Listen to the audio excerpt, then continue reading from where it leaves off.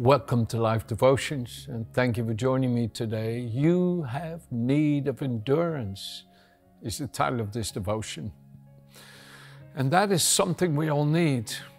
You know, it says in Romans chapter 5, endurance worketh patience, and patience worketh character. And character is what causes our lives to become more like Him.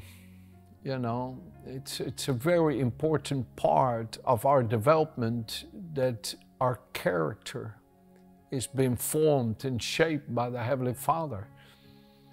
It says in Psalm 100, verse 4, it is not we who have made ourselves, but the Lord is our maker. It is God who has made us and not we ourselves. David,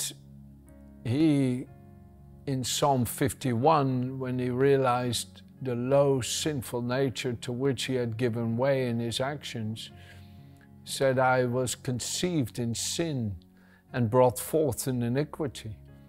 In other words, I've had this sin nature all my life.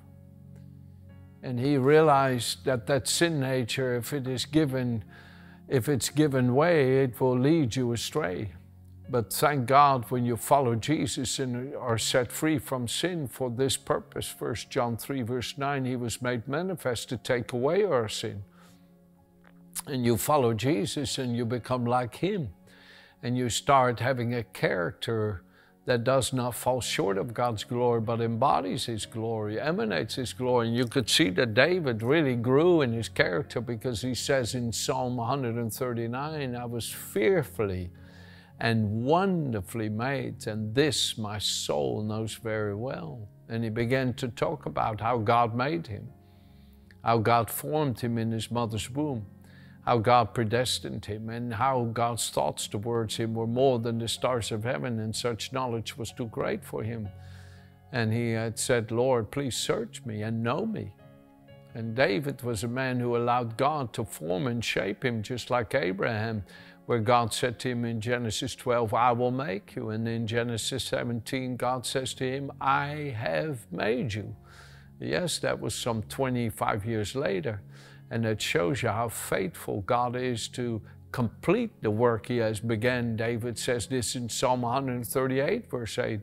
He said, Lord, do not abandon the work of your hands, but complete or perfect that which concerns me.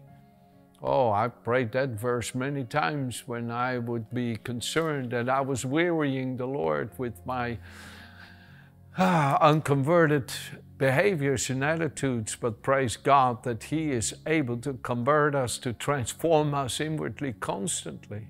But you have need of endurance. You need to not give up on God or on yourself. Don't give up on God. Don't give up on yourself. Oh, it's no use. I'll never change. No, don't say that. And don't even believe that. And if people say it about you, just say, I know. I know. I'm so grateful that I believe in a God who can do the impossible, because I agree with you. I'm quite impossible, but I believe that God will perfect that which concerns me. I love what Paul says in Philippians 1 verse 6. He says, I know the good work that God has begun, He in you, He will complete, He will perfect.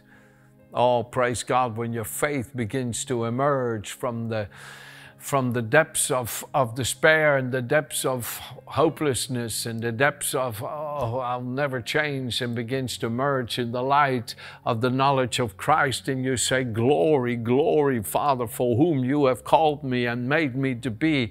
I am born of your Spirit. I'm made alive unto you. I now share the heavenly, holy life. Oh, glory, glory. And the Holy Ghost keeps coming, washing you, renewing you, transforming you, and making you like Jesus. Oh, I love all these scriptures that talk about this in Titus 3 and 2 Corinthians 3, 17, 18, and in 2 Corinthians 4, 16 through 18, and all these different places. My goodness, Father, the word that you've given us is a lamp to our feet and a light to our path, so that we don't give up. We endure. we persevere and press through as we take a hold of that for which Christ took a hold of us, Philippians 3, and we don't let go.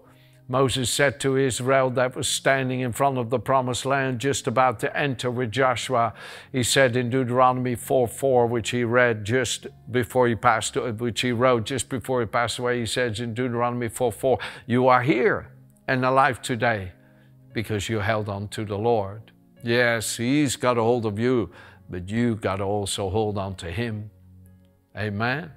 Oh, don't give up, friends. Don't give up. And if the pain of failure is too strong, then bow your heart and let it be more wood for the fire of self-denial and embracing the cross and letting go of pride, because pride is not an easy one to conquer within yourself. But Christ will not fail to give you what you need to see it fully crucified and no longer have a grip on you and cause you to make excuses for yourself, blaming others or having an attitude that is so contrary to Him. No, He will conquer pride and fear and unbelief and doubt and everything inside of you that would cause you to do without of His glory. So let me read the scripture to you. But recall, Hebrews 10:32, the former days in which after you were illuminated, you endured.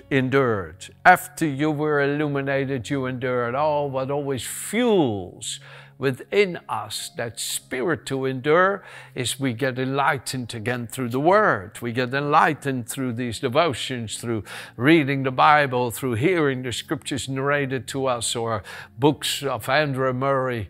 Go on LibriVox, LibriVox.com, and you can for free listen to Andrew Murray's books, Holiest of All. Oh, I can't stop listening to it. Or The Spirit Life, or so many, or Humility, or so many of his other books.